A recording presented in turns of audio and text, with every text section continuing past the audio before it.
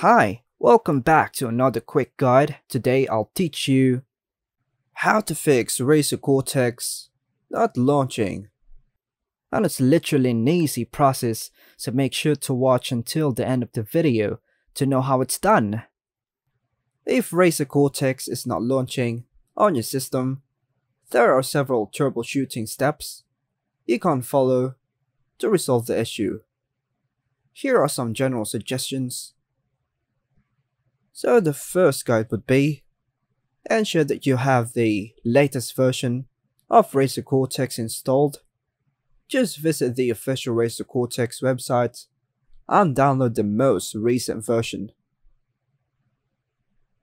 Next guide, right click on the Razer Cortex shortcut or executable file.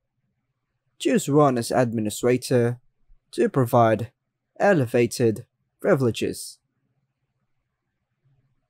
Next guide, right click on the Razer Cortex shortcut or executable file.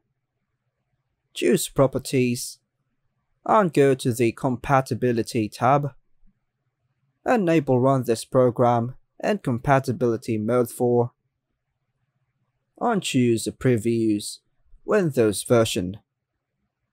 Test different compatibility modes if necessary. Hit Apply, then hit OK. Another guide, your antivirus or firewall might be blocking Razer Cortex. Temporarily disable your antivirus or firewall and see if the issue persists. Next guide, uninstall Razer Cortex from your system.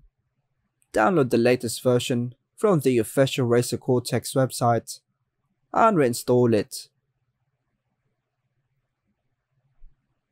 Next guide, confirm that your system meets the minimum requirements for Razer Cortex.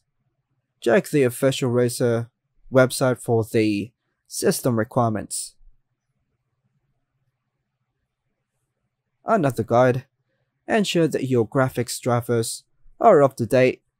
Visit the official website of your graphics card manufacturer like Nvidia, AMD, or Intel and download the latest drivers.